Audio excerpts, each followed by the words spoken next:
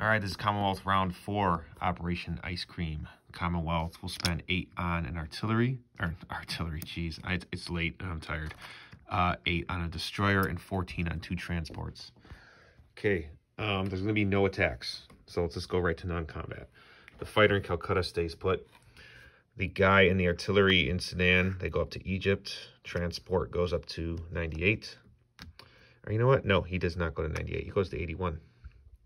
The tank from Ethiopia is going to go up there to Egypt. The bomber and 2 guys in South Africa are going to go 1, 2, 3, 4, 5, 6 to India.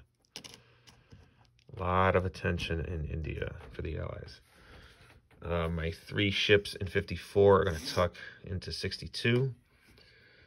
My 2 fighters from Queensland, they're going to go 1, 2, 3, 4, 5. Oh, no, can't reach. 1, 2, 3, 4, 5. For some reason, I thought I could reach Ceylon. I don't know why. No, I'm not going to do that. So they're just going to back up. Or wait, should I back up? No, everything's going to move forward into Queensland. Okay. All right. Everything in Quebec stays put. London stays put.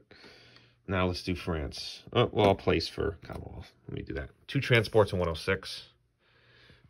And destroyer in 62. Okay. Now let's do France. French destroyer in 81 goes to 98. French guy in Egypt goes to El Alamein. The 4 guys in Morocco, they will go to Algeria. And, yep, everything else is going to stay as it is.